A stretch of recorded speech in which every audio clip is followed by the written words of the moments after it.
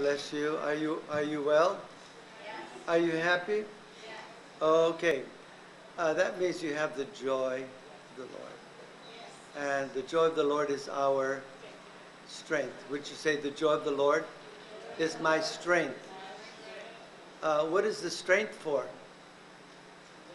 It's to do the right thing. That's the strength. We've been teaching the Western mindset and the Greek mindset, the Greek-Roman mindset. And what is the basic difference between both mindset? Is that the Greek-Western mindset is a weak mind. That's very important to know. Because when we have a weak mind, we lack discipline. When we're weak. Okay? Now, the difference is doing and knowing. Because when you know something, you are set free. And so the Western Greek mindset basically is a Hellenistic mindset because that's where it comes from. It's more of a pagan mindset. And what we're going to learn today, we're going to learn something about alphabet. We're going to learn something about letters in Hebrew and questions like what's the real true meaning of alphabet? What is the meaning, for example, of the English A versus the Hebrew A? We're going to try to learn all of that today. But again, setting the foundation of what we have already learned, one is that the Hebrew, the distinction between, I would say, the Western Hellenistic mind and the Hebrew mind is again found in the area of knowing versus doing. If you know something, then do it. Okay? Because you are free to do it. Say, I'm free to do it. That means you are free not to please man, but to please God. That's the big difference between the Western mind and the Hebraic mind. The Western mind will always try to please man rather than to please God. All right? Are you following this far? So the Hebrew is concerned with practice. Because practice makes perfect. Say, practice makes perfect. So they're concerned with practice. The Greek is not so concerned about practicing what they know. The Hebrew is concerned, again, about practice. Right conduct is the ultimate concern then. Making the right choices. The right decisions is the ultimate concern. So that should be what we should have in mind. What should be our ultimate concern? Okay, yeah, again, right conduct is the ultimate concern of the Hebrew. Right thinking.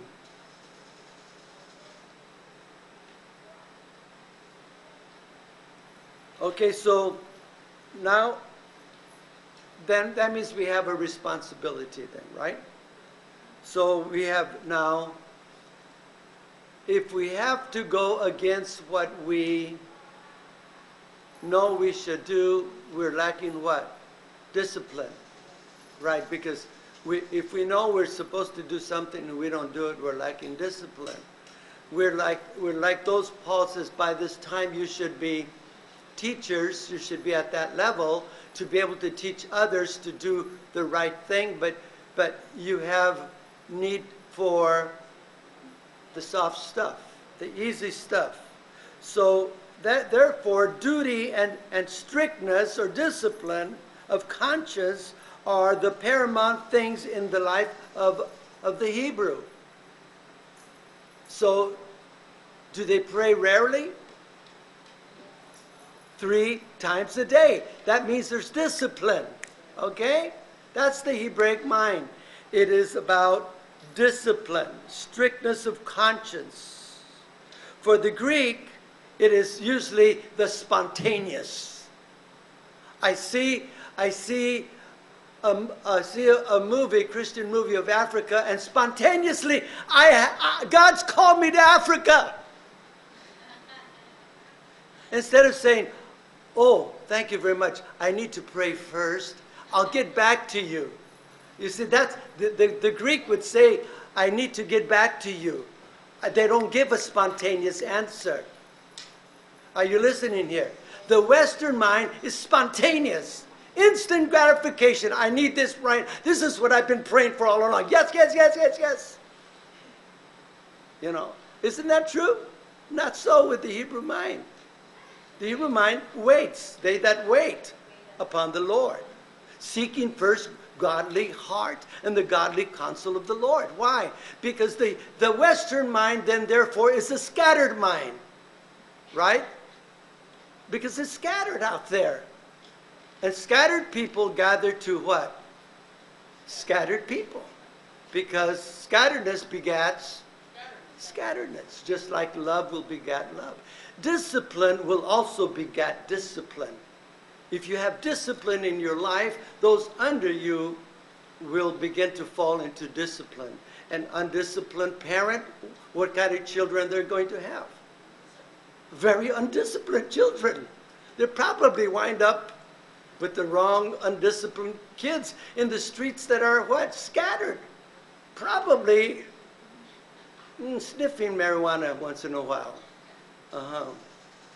Are you following so far? We're learning here again. This is a recap of the mindset, the Hebraic mindset versus the Greek, Roman, Western mindset. Duty and strictness of conscience are the paramount things in life for the Hebrew. Again, for the Greek Hellenistic mind that many believers do not even know that they might have, it is spontaneous, luminous. Luminous meaning what? Light, something that's shiny, something that's out here, something that's glary. This is why a lot of churches have infomercials. They have things that are glaring and lights shooting and all this stuff. You know, it's luminous. It's activities, fun, spontaneous. You know, action, moving. You know, but that's not the Hebraic mind. There's a time and a season for everything in heaven, but in general, that is not what it is all about. This is why God spaces out the feasts and the holidays of the Lord. He spaces them out so that in between they don't have time for this luminous kind of life. Are you listening here? They're brought right back to what? Because you have to prepare for the next one that's coming. And in between the Yom Kippurs and the prayer and the fasting, there's no time for spontaneous, oh yeah, this Tahiti sounds beautiful, let's go. I can say that because I can literally fly anywhere around the world at no cost. But do I go? No, because I would be sinning against God. Not literally going to hell sinning, but if I know in my heart that where I'm anchored, that's where I'm supposed to be, obedient to God, and I'm flying all over the world, then that would be like a sin to the Lord. All right. So, the Hebrew thus extols the moral virtues as the very substance and the meaning of life. Moral virtues is the actual substance and the meaning of life. Without morals, America is whatever you want to do is okay. All right?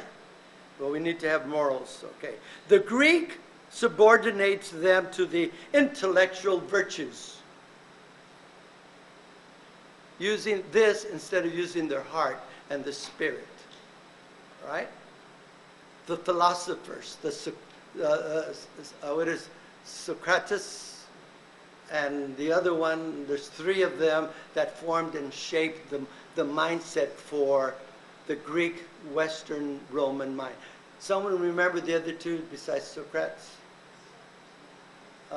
Plato, and one more? Socrates. Yeah, those are the ones that shaped and formed the mindset for Western thinking that comes from paganism,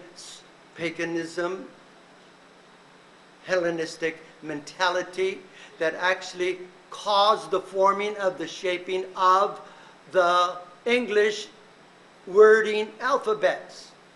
Okay? Well, we're going to get into that later on, but what we don't realize is that roots matter.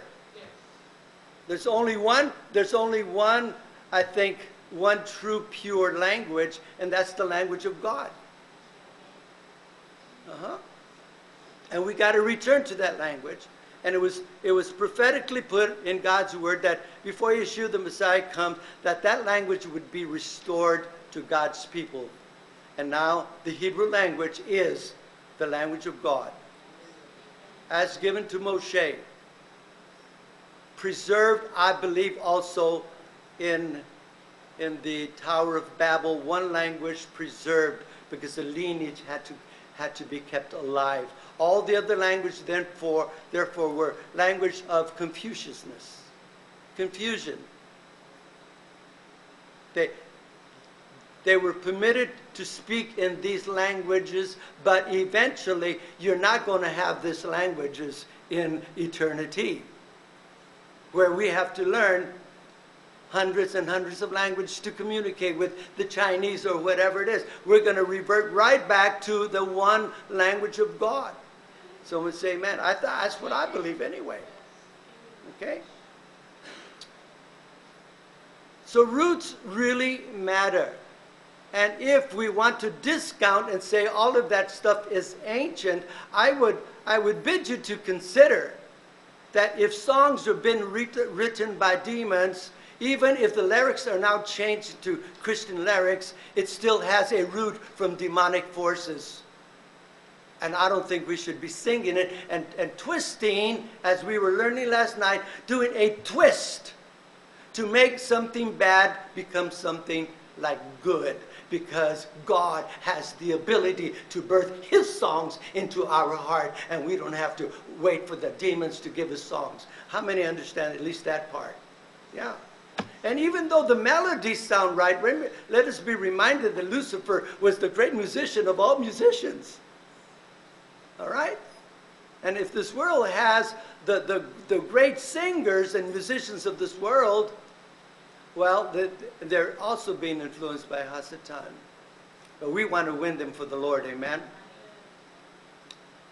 Okay, so I think that this helps to explain why so many Christian and believers are focused on the issues of orthodoxy and doctrine and so forth and so on. But today I want to now focus on the primary lesson that we're going to learn today, alphabets.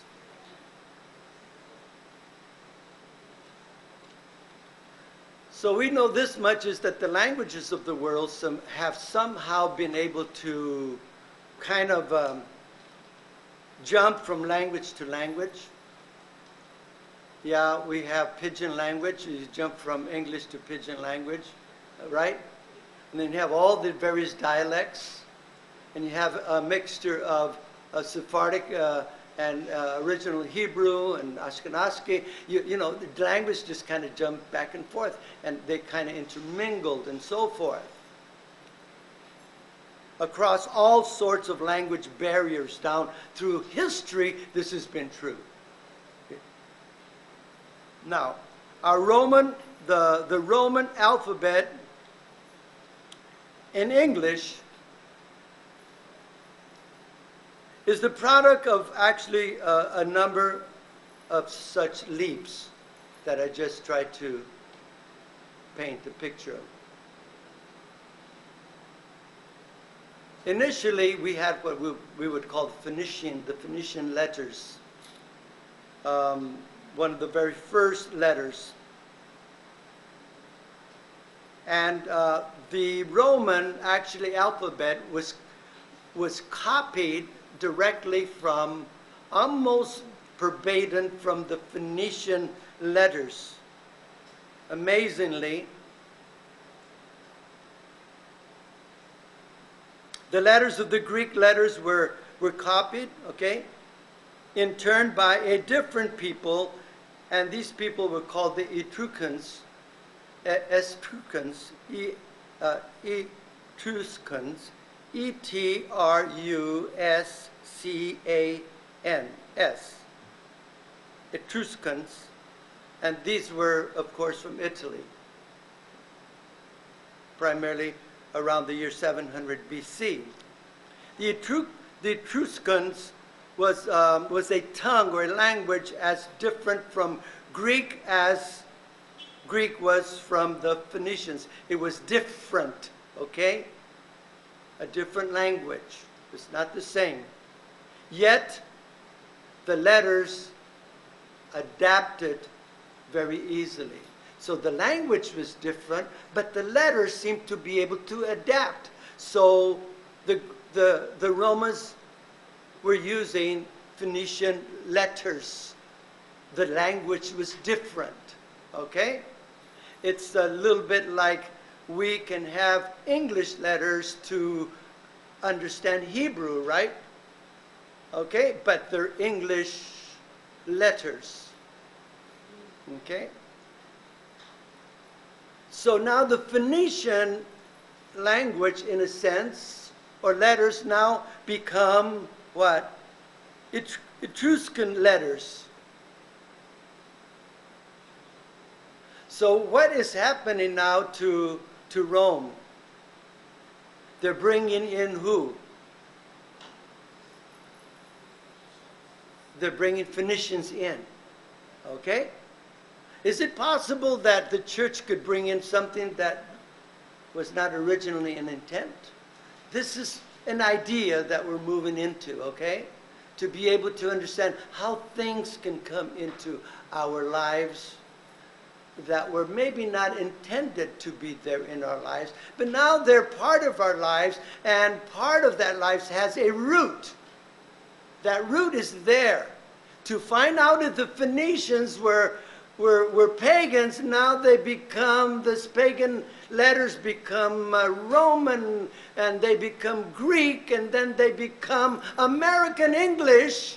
And when we go further back, we find out that maybe the English letters were originally paganistic letters. Are you following me? Okay. Why then should we learn Hebrew? Because Hebrew is not pagan. If you want to get the anointing, the full impact of God into our lives, we better learn some Hebrew and not ignore it as that's for the Jews. Because someday, I believe, we're going to have to spend a considerable time in the heavens to learn the Hebrew language. Because we failed to obey God and learn it down here when we had the opportunity. This is why a ministry like Messianic ministries are important today. Because we have to educate the Roman Western mentality and mindset that believes that their language is the best in the world. And I tell you, the English language comes from that direction. Why should we be so proud? Well, we're Americans. Yeah, we're Americans. We love America, but as we learned last night, America is going down. While Israel is going up. Okay, someone say amen. Hallelujah.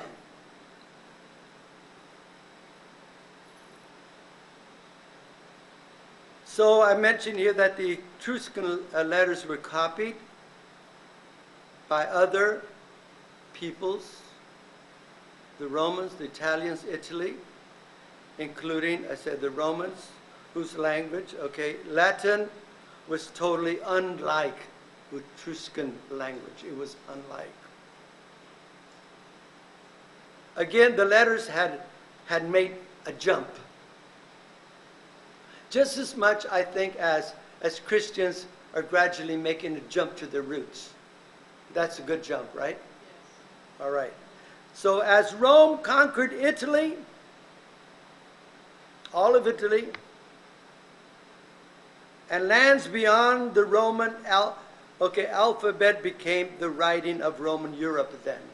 Because now Rome conquered almost all of Europe. Caesars conquered all of Europe. Mighty Caesars, you know.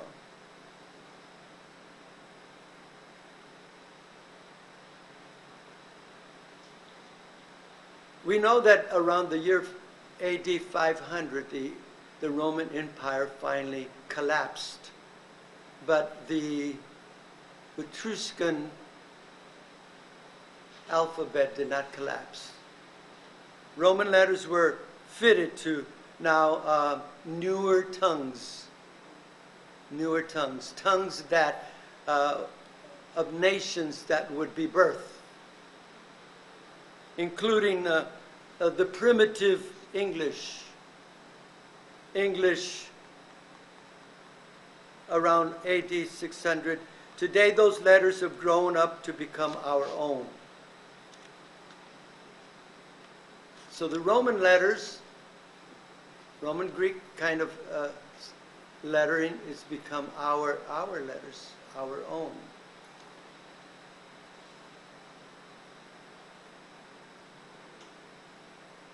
Another thing too is that the sounds of letters, considering sounds of letters.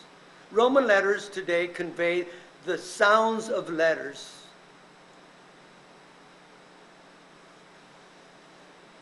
And I'll talk about the sounds of letters in a moment, because there's a sound of letter for A in English, and a sound of letter for A for Aleph in Hebrew, and I'll try to get into that in a moment.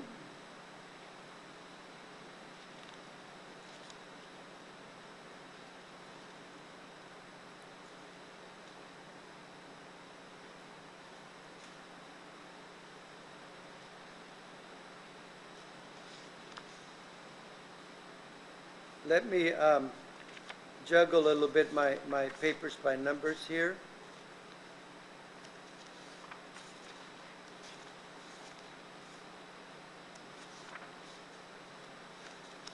The origin of letters or language. Many things that are important for all of us, right? For men. Especially if we are being called into ministry. I think everyone here is being called to ministry because you are now in the rudimentary teachings which the average church is not getting. So perhaps I'm considering the idea that you're here because you're going to have a great calling in your life. And so there are many things that are important for man who wants to be used by God, not only in this world, but I think in the world to come. In the coming world that is, I'm speaking of in the millennium as well. The thing is that many Christians and theologians never take the time to go beyond what is taught in Bible college. So they would actually fail the test if given to them. By the one who said, study to show yourself what? Approved of Adonai. So I want to give you some things that most people, I think, who really truly love God, never even consider learning. For example, the 22 letters of the Hebrew alphabet is like an entire chapter. Each letter is like a chapter. Not so in the English Roman alphabet. Each letter is not like a chapter in itself. So this is why I think it takes me usually from an hour to an hour and a half just to teach one single letter. And those of you that have been in my class, that you heard me teach on each letter, you're hearing an entire chapter just with one single letter alone. And if I may, I will describe each letter as an island, okay?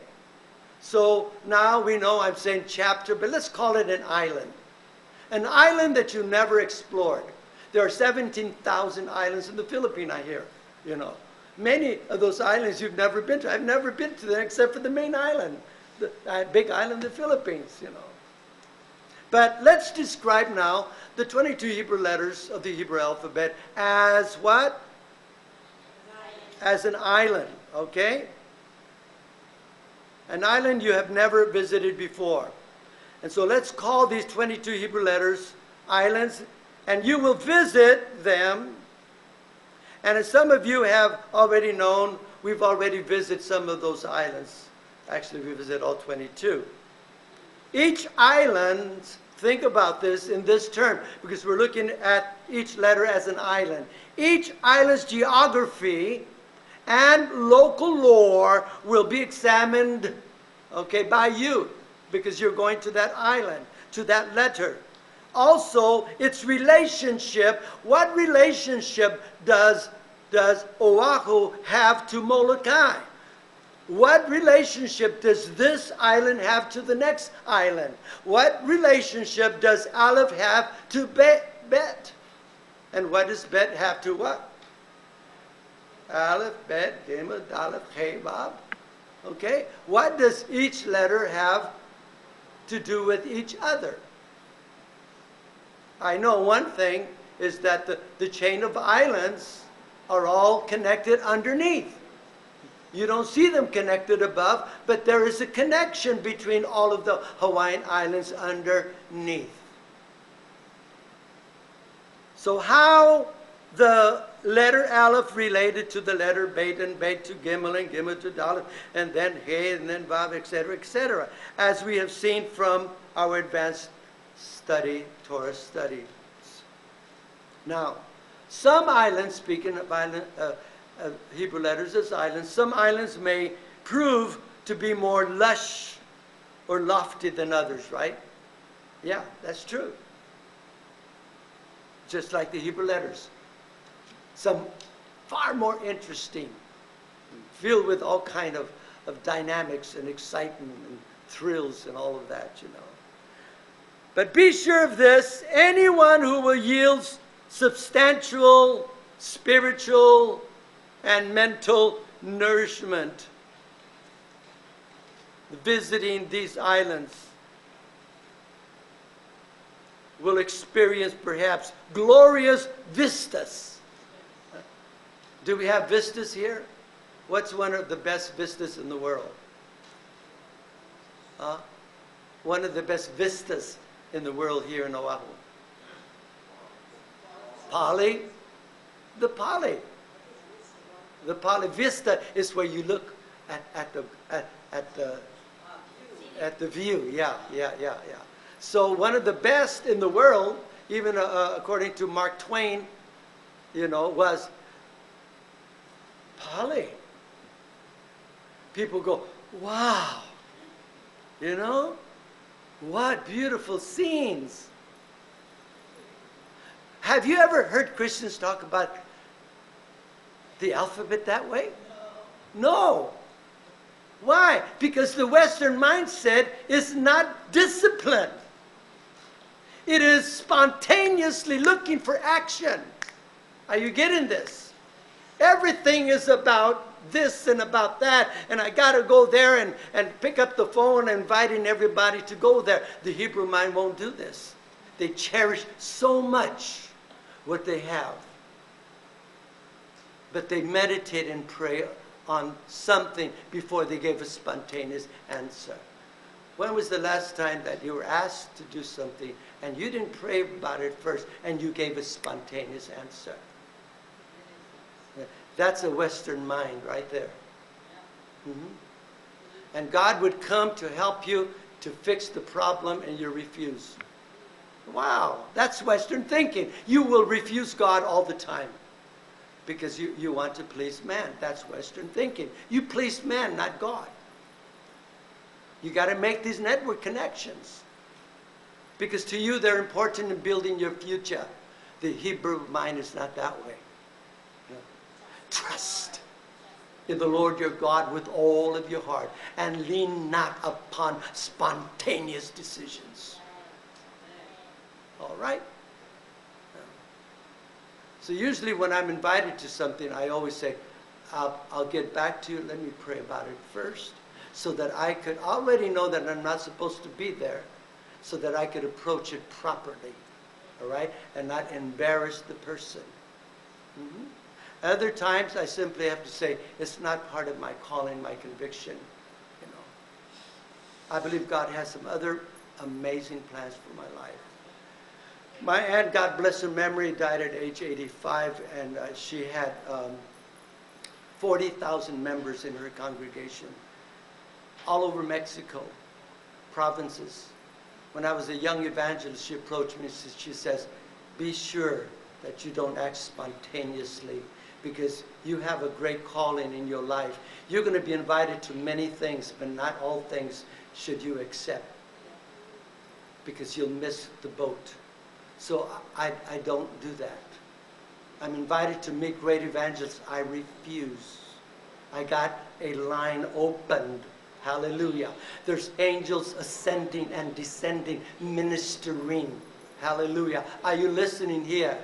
So if you've got the portal open, why should you go to another portal? You go to another portal because there's no portal open before you. This is why the Lord says there's a way that seemeth right unto man, but the way leads into nothingness, momentarily happiness and gratification. It's not the Hebraic mindset, folks. I shall teach you, and he shall teach you of his ways, saith the Lord. And I shall teach you of my ways, saith God, so that you may walk in the right path. Let's give him praise this morning. Hallelujah. Thank you so much, Lord. Okay.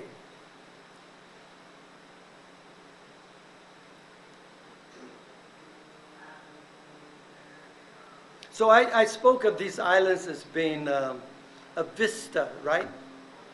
A vista along this glorious vista.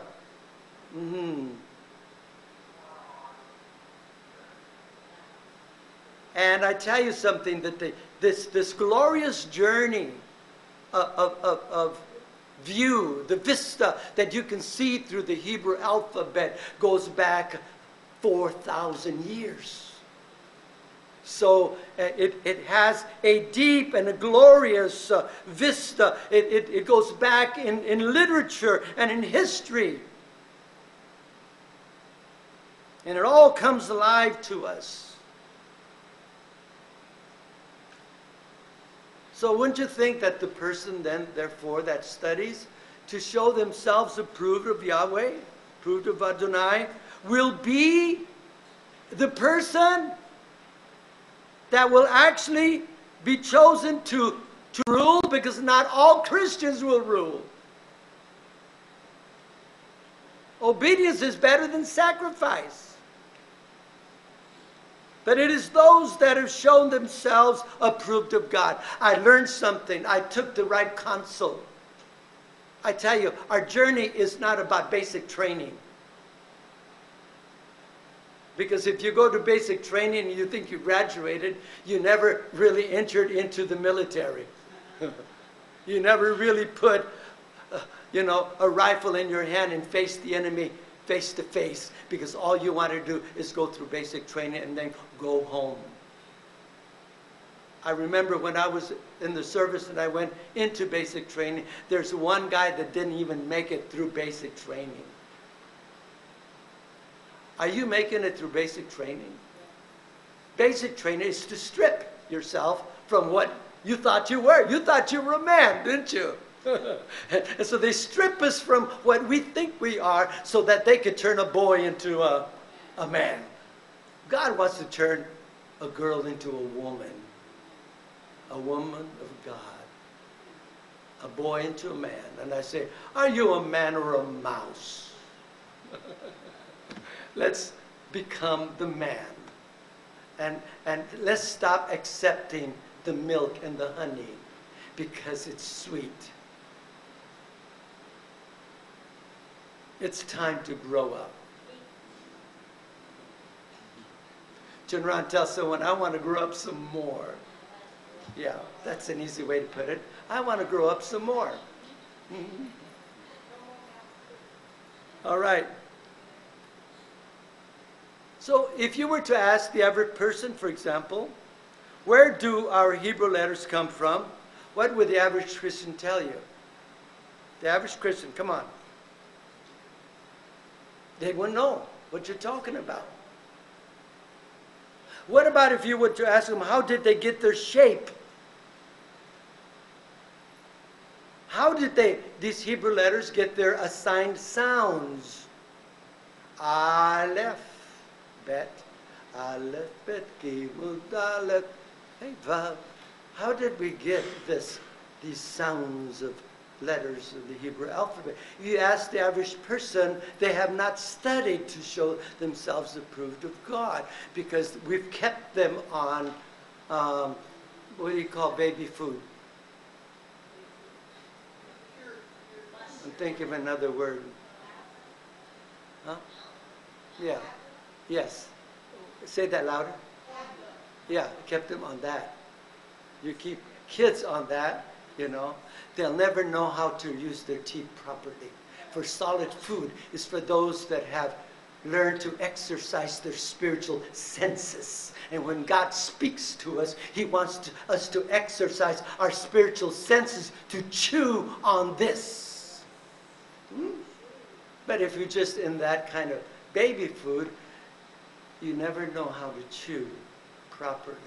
This is where the sheep and the cow comes in. They have 4 compartments. And when the cow chooses the cud, as it were, what happens to the cud? He chews on it, and the juices begin to go right into his stomach, and then he swallows it, and then all of it begins to work in there, and then he regurgitates it, he brings it out, and he chews it some more, and he spits out the pieces of wood and things that is not good, you know, and Jews do that too, you know, they're spitting out, you know, true, right?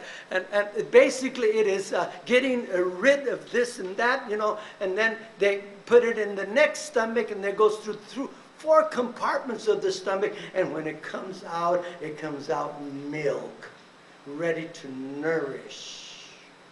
Okay, so this is what you call also meditation. When we meditate in God's Torah. And David meditated in his word day and night. So turn to Psalms 1 right now, and let's take a quick look to see how it will affect our life.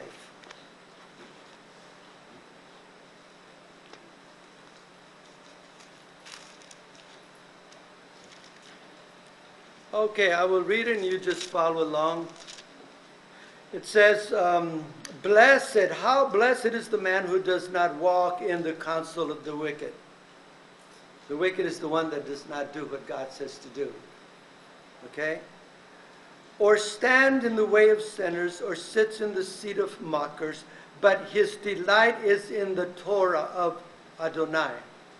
And on his Torah he meditates, what? Day and night. This is why if you go to Israel, you see the observant Jew. What is he doing in the bus stop? He's got a seder out there. He's meditating. He's praying day and night. They take it literal, you know. What are we doing in America day and night? We have a Western mindset. We don't have a biblical mindset. We separate God from everything. And God is supposed to be in all and through all. All right? So we says, well, that is being a little bit, you know, fanatic. Call it what you might call it. These people are preparing themselves to rule with Yeshua the Messiah. All right? They consider this world not their home. They're just a passing by. The Western mind says, this is our world, and we make our gods here. And we have 12 gods. This is what the Romans had. They had 12 gods and goddesses.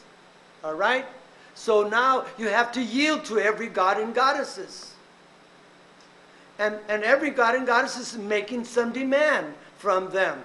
It's a little bit like when you were a Roman, those that were Roman Catholic, okay? They had how many, basically, people that would be praying to? They were just praying to God? They were praying to Mary. They were praying to Paul. And they're praying to the apostles. They're praying to the saint. They're praying to that saint. And for safety, this one and to that. Holy Mary, Mother of God, save us and an hour prayer. Oh, my goodness. You know. Why? Because that comes from the Roman mentality. 12 gods, 12 prayers. Still, the Roman Catholic Church is doing the same thing. They haven't got out of that Roman mindset and mentality that initially came from paganism and the Phoenician, which God told his people, go out there and kill them all, destroy them. This is not what I want. Men, women, and children must die. Oh, my Lord. Because they'll contaminate the future generations. But they didn't do it all the way, and we're paying the price. All right? Are you following here? Yes. See, those of you that really, really open your heart, you're able to digest. Those of you that are struggling, you know, this is too much. I had one brother say, wow, this is way over me. I said, well, you're in an advanced Torah study class. I'm so sorry, you know. But, you know, God will teach you because you need no man to teach you. So if you're hungry and thirst, you shall be filled, you know. Okay? They that hunger and thirst. When you seek me with all of your heart, then you shall find me. And it's the whole thing is that we've got to find the truth. And the truth will set us free. All right, so what else does it say in this verse? Look what it says in verse 2. But his delight is in the Torah. And then verse 3 says, he becomes like a tree that's planted by streams of water. So if you're planted by streams of water and someone comes to give you a tank of water, what are you going to say? I got enough water. This is strange fire you're bringing. Strange water. I don't need that kind of water because I'm already where? Planted. You say planted. Say planted. That means you're literally in the water. Glory to God. And if you are in the water, you are in the water. Glory be to God. Who needs to bring you more water from a strange place? Hallelujah. Okay, so this is important for us to realize that why David was called a man after God's own heart. Do you want to be a man or woman after God's own heart? All right. Know if you are in those waters or not. Because if you are not, you will have a Western mindset and accept waters all over the place spontaneously. Okay? Because there is luminous. This is where the word Illuminati comes in. And Illuminati is not about God. It is Hasatan behind the Illuminati. And this illuminous thing that we want to be in front of people. We've got to let that go. I know because I read his story of this rock and roll star. Years ago, he gave his heart to the Lord. And he was famous everywhere, especially in America. But he gave his heart to the Lord. And he went and he sat in a congregation. And everyone wanted to hear him sing. And he says, I can't sing. And I will refuse to sing for at least 1 year until I get the full pulse and the knowledge and the understanding in my spirit of this new life that I have. Because he was, quote, a what? Not a rising, but he was a star. And I tell you something, he wanted, in essence, say, I want to get out of this Western Greek Roman mindset. I want to get a hold of the heart of God. So when I finally get up there and do my singing or my music or whatever it is no longer I that liveth, but he that liveth in me. Someone say amen. This is the way it's supposed to be. You know, and this is why the observant Jew throughout the years has been criticized and condemned. Anti-Semitism has nothing to do with the Jew himself. It's about what he believes. It's about the fact that they know that he has been chosen. And they that pursue what? Righteousness shall be persecuted. So this is what it's really all about. You have discipline in your life, and no matter what comes, you stay focused. You don't drink the wrong waters or accept the wrong waters in your life.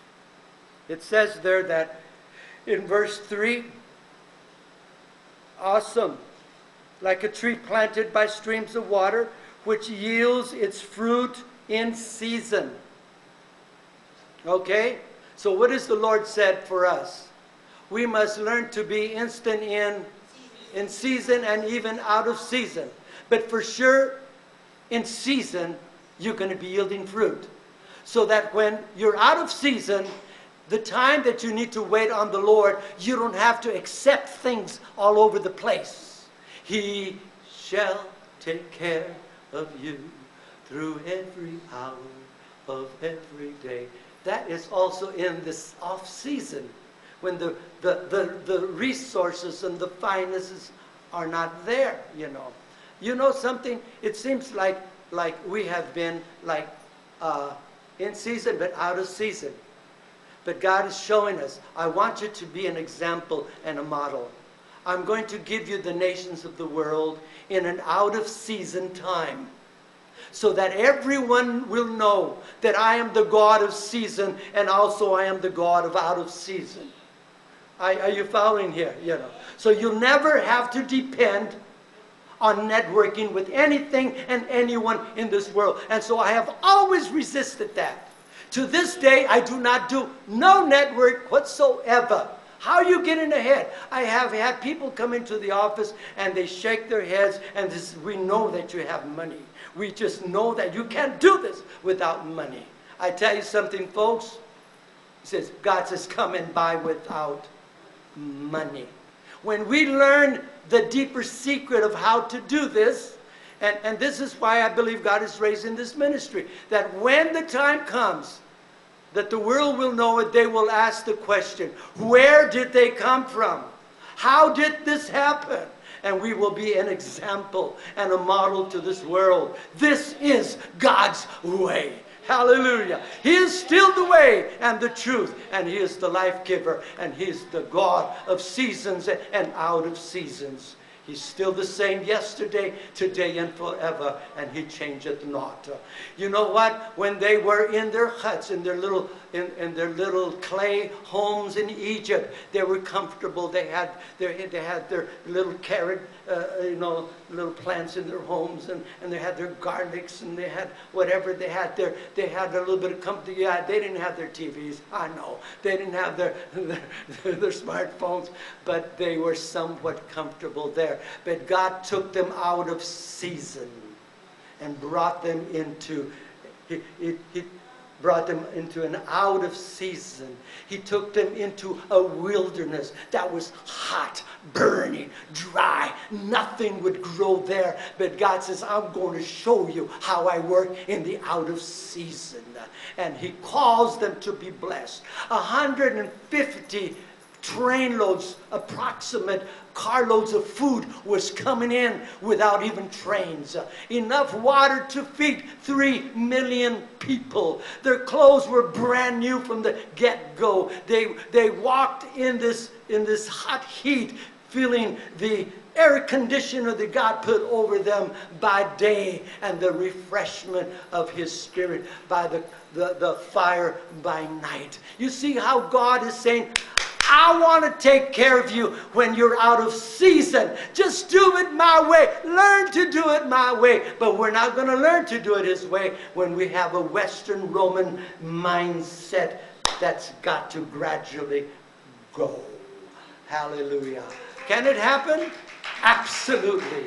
Hallelujah. We want to be the model and that example. I want to be able to draw people into this work and ministry. Ministers, assistants, staff that have the same heart and the same mind. I can't work with people outside of that. I will not work with people outside of that zone, because they'll bring in that mindset, and that cannot be brought in. This is what's happened traditionally from the very beginning. You get a Phoenician language and you bring it over and becomes a Roman mindset. The Phoenician alphabet now becomes Roman. The Roman becomes Greek. The Greek becomes English, and also Russian, by the way, as well. All of these languages were influenced from there. It is not God's language. This is why I believe that every human being will eventually learn his language. Amen? Amen? Now, we have a taste of that already. And what is the taste? When you're filled with the baptism of the Holy Spirit, we have a universal spiritual language of God that only you and God can communicate with, that Hasatan himself does not even know what you're talking about. Someone say amen. Hallelujah. And I always believe that God created this Hebrew language in such a fashion that you would not even be able to use it to swear and to say evil things with that language, because it is a God language. It's a holy language. And only the unholy people would take a language and perverse it, just like they did to the temple in Jerusalem. Okay, the final part of this verse is important. What is the last part that it says there? It says that their leaves will never, what? In other words, your bank account will never go down. Why? Because you don't really have a human bank account. You see, we look into the natural, right? I have my bank account. It's called the Hallelujah Bank of Heaven. That's where I keep drawing from. It has so much resources in there that I can open, in the 14th of this month, I can open in Kampala, Africa, another prayer center, global. Hallelujah. And we keep opening them. I don't do the Holy Spirit. Why? Because I keep drawing from that Hallelujah Bank of Heaven. I do not need to network, therefore, right? Oh, come on. Let's say amen to that. Glory to God. It says there, look, the last part of verse 3. And whatsoever he does what? Prospers. Everything that you do prospers. Not some things, but out in season and out of season, you're still prospering. Every single prayer that you do to the Lord, it's a mitzvah. Whether you get the answer now, you'll get it in the world to come. It's coming, right?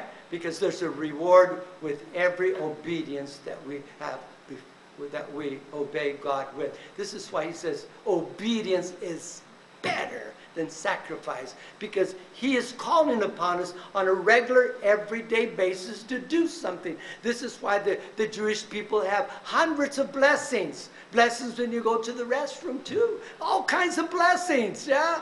Wow. Thank you, God, for keeping my tubes open. Blessed be your name. Hallelujah. My life will be extended a little bit longer because I'm being flushed out.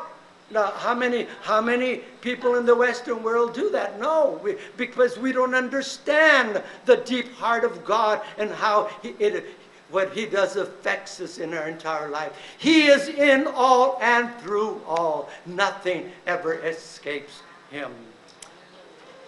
Amen. All right, so the world system, hallelujah, is a system that we must learn to deal with here in the right way. Now, let's go a little further. I'm giving you some things that most people who love God never even consider. I mentioned to you too that I'm looking now as the Hebrew letters as an island. Did you follow me in all of that? All right. Next. Take the letter A in Hebrew. It's called what? Aleph? Say Aleph. Okay. The most basic Hebrew root words are formed by linking two Hebrew letters. I'm talking about words now. So the most basic Hebrew root words are linked or formed by linking two Hebrew letters together, and they can be used as nouns or verbs because each letter has a meaning. Okay, we understand that already. The meaning of these letters will assist us in providing the Hebraic meaning of a word. So when we read a word, we already understand, we would be able to understand the Hebrew meaning of that word because we understand the Hebrew meaning of the letters. The first letter, Aleph, is a picture of an ox. Okay? So you have a picture of an ox. As the ox is an animal that is strong, right? And what is an ox used for in farming? To plow. All right? An ox. And they always usually put two oxes together, but they never put two young oxes together. Why? Because there's no discipline in young oxen. When you do not adhere to godly counsel, it's because you have no discipline. Okay? So they put an older oxen together with a younger oxen.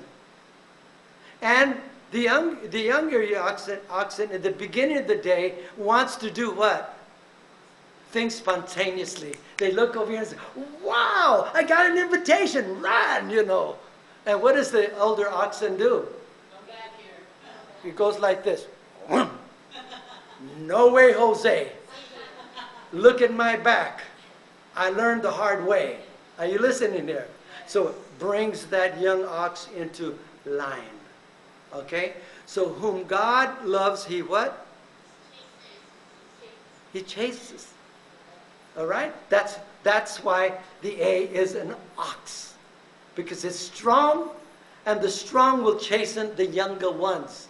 Hopefully the younger ones will listen and not go off like some lambs do, and they go off, oh, we like sheep have, some sheep have gone astray. And what does the master of the sheep do to a sheep that goes astray? Most sheep will not go astray, but some will.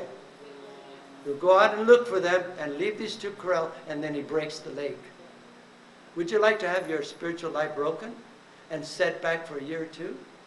That's exactly what would happen. Think about the results of no discipline in our lives. Think about the prisons that are filled with young people. The biggest age in the American prisons is age 14 and 15. Not 30 and 40. Why 14 and 15? Because they never had an ox next, a mature ox next to them to bring them in and hold them in and counsel and tell them the truth and set their lives in health. Because it's not about right now gratification. It's about the future. See, remember I mentioned this. Most of you here are being called into ministry. It's not about right now. It's about tomorrow. Because most of you don't have a growing and dynamic ministry that's touching the world for God right now. But God wants to prepare you for that.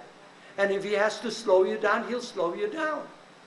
And if he has to take the people into captivity for so many years, for 70 years, he'll do that, you know. But at the right time, he'll bring them back. Would you want to go to captivity for 70 years?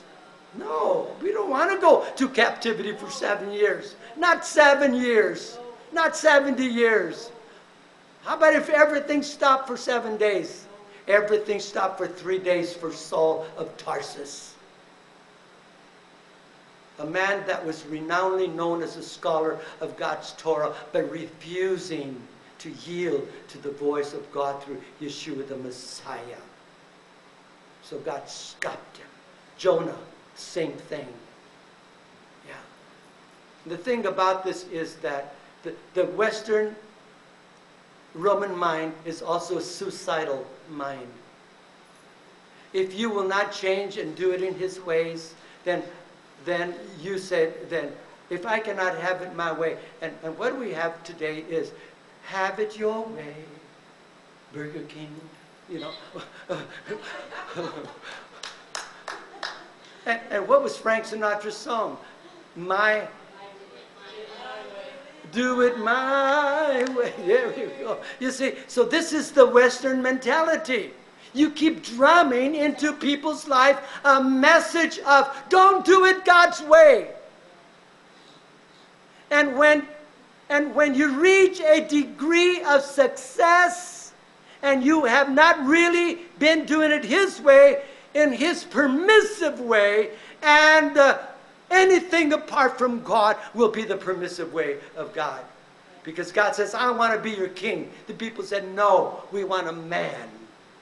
So they got a man. And that's what we're in the condition that we're in. Just think about if he was still king right now. Hallelujah.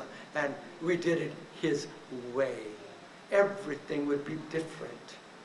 Amen? Okay, so this letter is about an ox. As the ox is strong, the letter also has the meaning of strong then. So the letter Aleph has the meaning of what? Strong. The second letter, now we're going to form a word, would be connected to Aleph, would be the letter Bet or Bet. It is the picture of a tent or a house. Where, who lives inside the house usually? A family. So it would be a picture of a tent or a house where the family resides. And when combined, then you combine Aleph, Bet, you combine these two letters together, and you're now, what is coming in now? When you combine these two letters, you form two letters, which would be A and B. And what is the word for father in Hebrew? Ab. Ab, A-B, or Abba. Yeah. Okay, so Abba. Ab, A-B, you combine it together, you get the word Father, which is God. Okay? Our Father which art in heaven. So combining these two, meaning also the strength now of the house is who? God. And so it represents Father. The word for father in Hebrew, again, is Abi or Abba, Father, Aleph, Bet. Now, Abba, A-B-B-A, would be what? Abba, or what? Abba, mean father, house, house, father. Father in the house. And the house is in the Father. It's like the scripture says, God is in us, and we are in Him. Abba meaning the same thing, that He is in us, He is in our house, and this is the house where He lives in. Ba. Yes, right. Of course, Ba means come. Or Bo. Bo, come. Yeshua, Bo. He. Yes. Huba, He comes, okay? All right. Now the word alphabet is important. So let's look at this word. Alphabet itself comes from the first two letters of the Greek alphabet. Those are not English or Hebrew words. Alpha. Yeshua said, what? I am the Aleph and the Tav. He never said, I am the Alpha and the Omega. Because those are Hebrew words. So alphabet are Hebrew words. Are Greek words. Greek, pagan words. Are you following me here? Okay. So we get so happy that we're speaking pagan. Wow. More happier? How about if we learn that Aleph and Tav? He's the Aleph and Tav. I would rather just switch over to the real thing. If possible. Even if others don't understand me. This is why the Messianic ministry always tries to combine a little bit of the Hebrew in between there. It's educational. It is getting people to begin to switch over gradually. Because it's so hard on Christians to be hearing Hebrew. I don't want to hear this name Yeshua again. Now, our Chinese ministry, that's what they told them. Connie and Raymond. They kicked him out of their Chinese church, and he was one of the pastors because they were using the name Yeshua. And he says, we're tired of hearing this name Yeshua. We want to hear some pagan. Wow. They don't say it that way, all right? But they don't understand the root words, where these English letter words have come from.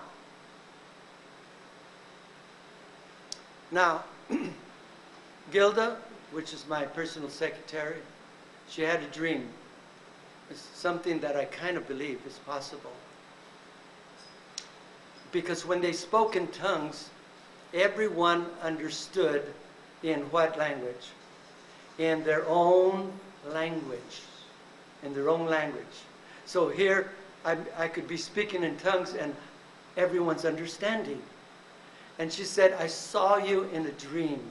And in the dream, you were preaching to nations. And every nation was understanding what you were saying. Isn't this amazing? Could this be probable and impossible? Well, we see it in the day of Pentecost. In the very same day that God gave Moshe the Torah, gave him the Holy Scriptures, gave them the Hebrew language, Bible to speak, and selected the tribe that had 2 curses upon them. The tribe of Levi. And they says, no, the other ones won't do it, but they stepped up to the plate and they became the priest. Next Shabbat, you got to be here. We're going to show you a continuation of the Hanukkah story and how this whole scenario is an amazing scenario that fits our time and our day-to-day. And how the plans were, first, we'll give you religion, then we're going to take religion away from you. This is something that Constantine also did. Because the Jewish people were under such attack from the pagan world. They needed some relief. And here comes Constantine saying, I've accepted Jesus into my heart. I'm no longer a pagan. But his actual plan was, we're going to support you Jews, and you can continue to do your thing and have your Passovers and have your feasts, because now we're serving your God. But his whole intent was to do what? Take everything away from them, gradually and systematically, taking everything away from them. This is basically was the plan in 164 BC, when the Maccabees had to step up to the plate. But what is now going on? I will bring it to today. What is going on today? Because history repeats itself. Amen? All right, getting back to the second letter, Bet. I said it's a picture of a tent or a house. The word alphabet again. The Greek alphabet derived from many earlier Canaanite kind of Semitic alphabets. And they came through by the way of Phoenicians, the Phoenicians. And we have to remember the Canaanites as the people who were driven out by the Israelites after the Exodus from Egypt. So in turn, the Greek alphabet then passed by the way of the Etruscans that I've already mentioned to you about, and to Rome. So now, it's making its way, okay, to Rome. And so now nearly the entire Italy now becomes, I would say, part of that whole system. There are big questions, deeper questions that we've already been dealing with. But in all of this, I give you these questions. There are some smaller questions, some smaller things to consider that could be very intriguing. For example, the letter X. Has anyone considered the letter X? It's always almost used as for something that is unknown. In other studies, I'm going to give you certain understandings of certain Western mind letters. there are many small questions, as I said. Now, we mentioned, and we read here in Psalms 1, verse 1 and 3, that David was a man after God's own heart. And why was he a man after God's own heart? It's because he meditated only in the Torah.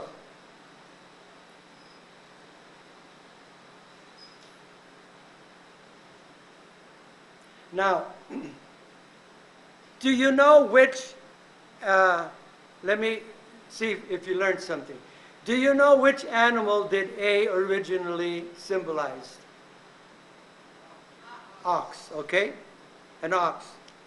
So the ox in the A also has the head of the ox, and then it has two legs. So an A has a head for the ox, and it has two legs down, right? Because it forms an A.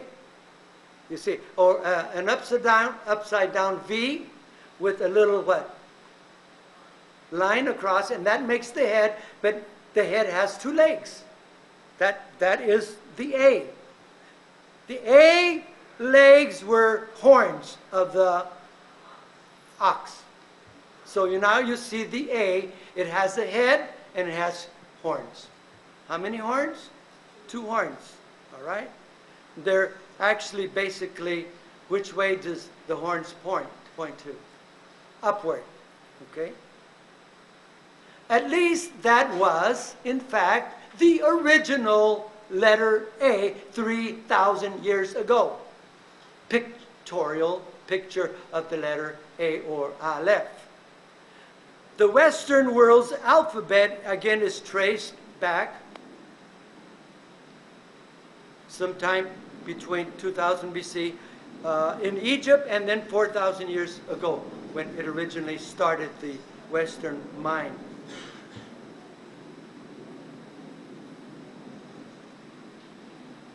Let me just capsulate this and bring it together because the time is already closed. Each English letter history goes through ancient Greece and Rome. If anything, put a little asterisk there by that statement I just made, that every English letter history goes through the ancient Greece and Rome, then medieval England, and subsequent stages. And although the English letters are noteworthy, of course, the English letters must absolutely become noteworthy, because anything that is the permissive will of God should become noteworthy, because God is permitting it. To me, the permissive will is this. You can have the penthouse, or you can have the first floor. Which one do you want? We want the penthouse. That is the what will of God? The perfect will of God. Why do we settle for less than the perfect will of God? So I do want to say that the anointing will flow also in the permissive will of God. But in the permissive will of God, what's going to happen is that we'll do what God says today, but we'll sin tomorrow. This is what happened to Abraham. He lied about his wife. Okay? It happened to David. He went with the wrong woman, but yet he was a good king at the same time. Isn't it amazing that when we live in the permissive will of God, we want to be like Jonah, commit suicide one day, and then finally we repent and turn around and we say, well, none of you for him. And the next day we slip and slide. Man, we're in a slip and slide world. Today we listen, but most of the time, because we have a Western Roman mind thinking, we are judgmental. We go to a congregation and we're judging the message and we're judging the teaching, just like they judged Yeshua, the Messiah, constantly judging him and finally hanging him. Is that true? Of course it's true. Because the Western mind is spontaneous. We only want the gravy. We won't eat the turkey because it's dry without the gravy. And if we eat it, well, we're vegetarians to a certain point. You know, we won't touch the salad dressing. I'm vegetarian. but on the sneak, we'll do something else. See? Why? Because we don't understand where the roots. This is why we've got to return to the true roots. Yeshua was known as the root of the house of Jesse. We got to return to the root, the mindset of Yeshua, the Messiah, that was Jewish, a Jew himself. And so I'm closing with this part again. Each English letter history goes through an ancient Greece and Rome and medieval England and so forth. But English letters are noteworthy in their roles. In literature, for example, a lot of good Christian books or good literature has been written.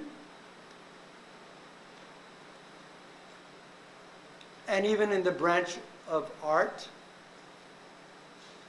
history, drama, dance, music.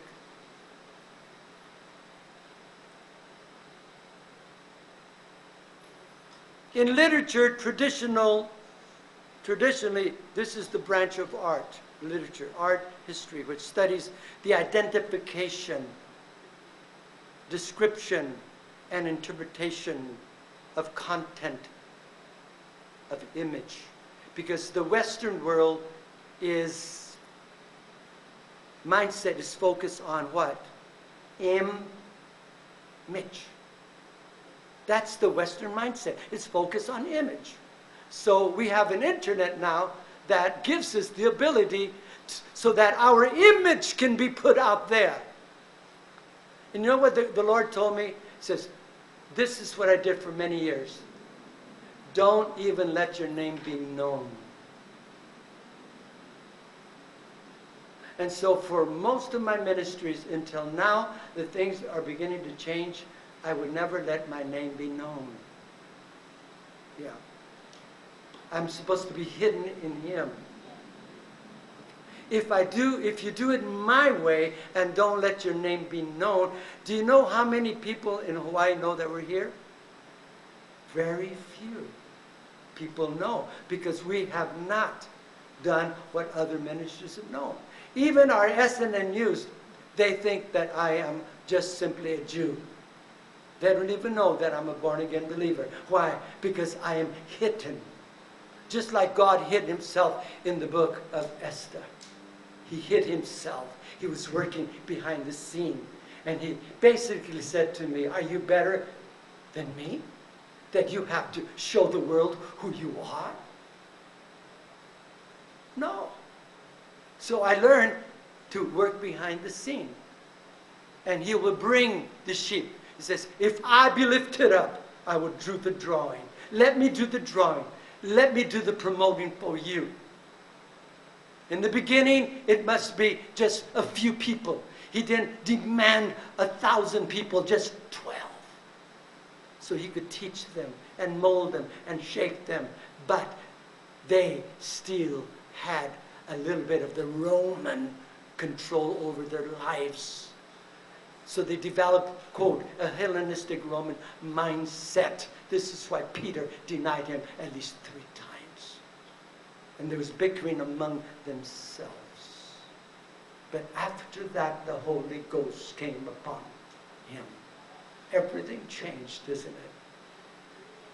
Perhaps we all need a fresh outpouring of His glory upon us to reinvigorate us on the inside and change us completely and transform us and bring us out from among them into His beautiful and most glorious light. Yeah. And when that happens, then you can be like a Daniel. That being even in a state of being a prisoner, captive, he did not defile himself. And in those days, they had like these more than geisha girls. They would be women almost half naked. But their eyes were like covered with a blanket of innocence. Almost similarly to what Adam and Eve had when they were in the initial garden. They could not even see the nakedness until that light was removed. Are you following me here? And when Moshe went up there, that light suddenly came upon him. And they could not even look upon him because that light, it was not about being so bright, it was so pure. What God wants to do in our lives is something that is pure. When we are not pure, we see this one and he says, oh, that's a mess. I see what's going on. I see this with my eyes. Accusation and judgment is part of the Roman Greek. Because this is what the Greeks did. They killed everyone that was not perfect in the intellectual way of their thinking. They aborted babies. Something Hitler wanted to do. If you're not an Aaron, you're not perfect, you're out of here in this world. This is where the Greeks came in. This is where the philosophies come in. From all of those that did it. But we need to come out from that gradually. I hope that this was not so much deep for you. How many understood most of that? I pray that you have received it and have understood it. I have taught it to you from a heart that wants to see God do tremendous things in your life. Yes? Just wanted to clarify about this. You asked the question, and the answer was not, I didn't know the answer. Where our letters came from and the sounds came from. You Yes. were speaking about Hebrew, English, and Both. what's the answer? It's for both, actually. And again, in my continuing teaching, we'll get into that. Because, as I said, for every letter it takes an hour and a half. So I cannot give you a quick, short synopsis. I have to actually describe the sounds and say the sounds so that you'll be able to say. For example, the Aleph has a sound. In the English is dead. A is dead. It has no depth. It has no heart. It has no meaning. Okay? So I'm going to show you the big difference with the Roman, because it came from paganism. Paganism is death. Okay? So what the world's been using is a death language, basically. You know, and what does God have to do? He's got to use, you know, the rocks, as it were, to talk, right? The trees of the field is not really the calling of God. But the trees of the field will clap their hands because they recognize the glory and the power of God. God never called a rock to cry out to him. But God says, if I have to use the rock, and God has had to use the English language. God has had to use polluted lives that slip and slide and are disobedient to him. And remember this also. If you fail him today, yes, he will forgive you. But that doesn't mean that you can bounce right back where you were today. No, no, no, no. Because you lost some ground. And you need to be restored. How many remember Jimmy Swaggart? Yeah, remember when he fell? All right. He was part of the Assemblies of God. He had this dynamic worldwide ministry. Millions of people. Television all over the place. A mighty man of God that was heralded as an icon. His voice is beautiful. He still sings beautiful. I had so many of his CDs. All right, Jimmy Swaggart. But then the Assemblies of God said, Jimmy Swaggart, you have fallen. We want to restore you so you can be right back where you were. But you have to sit down for 2 years. Because what you have done is so serious that you need to be restored. Restoration has to come into your life. Yeah. Before you jump in, you know what he said? He says, no, because if I do this, I will lose my contacts. I will lose my world network. I will lose my ministry. And he refused. And guess what? He lost it all. Because he wanted to do his way. we're going to lose it all when we don't obey His voice. Rather to obey God than to please man. I don't want that country to be upset. It's not about upsetting that country. It's about you and God. It's about your calling. You know, this is why I refuse. When I see that something's wrong, I just simply give them a call. I'm sorry I cannot be there. And I use the most tactful way to present a picture. But you said you were going to come. And then I finally get frank with them and I said, this is the problem. You know. So what did the Lord say? If they do not accept you, go ahead and go anyway? He says, no, leave, dust the feet off your feet. Don't worry about what they're going to think. You go on your way. I'm watching you. Amen? Hallelujah. Let's stand.